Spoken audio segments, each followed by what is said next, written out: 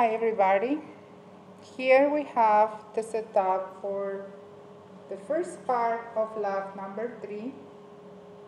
And the idea of this part of the experiment is trying to find the heat capacity of the calorimeter, which is this styrofoam cup. So here we have a temperature probe that is connected to the tablet or the data logger.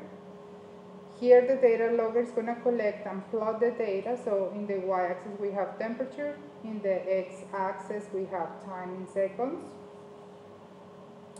We have about 50 milliliters of cold water inside this calorimeter. So we are just going to turn on the stirring. We have a magnetic stirrer in there. And we are going to start recording the temperature.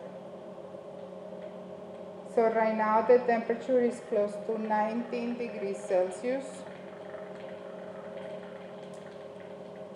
We are going to add some hot water. So first let's check the temperature of the hot water.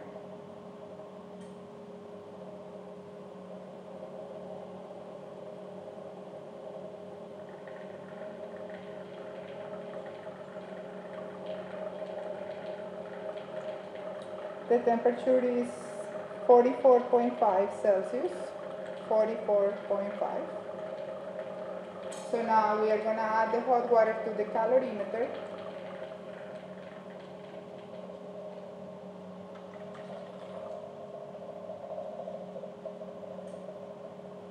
And we can see in the tablet or in the data logger how the temperature is going up.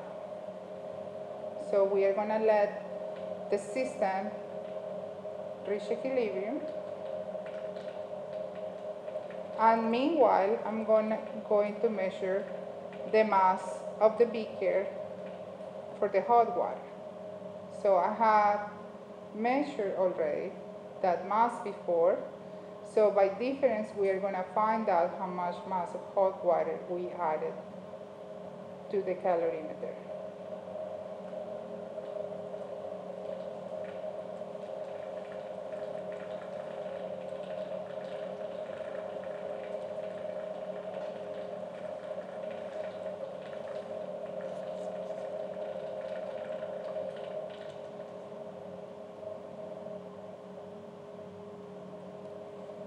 So for this experiment, we are just going to let the temperature stabilize a little bit, and I think it's pretty much stable around 30 Celsius. I'm just going to let it record for another minute or so. So this is the first part of this experiment of calorimetry. I'm going to provide to you the data for this run.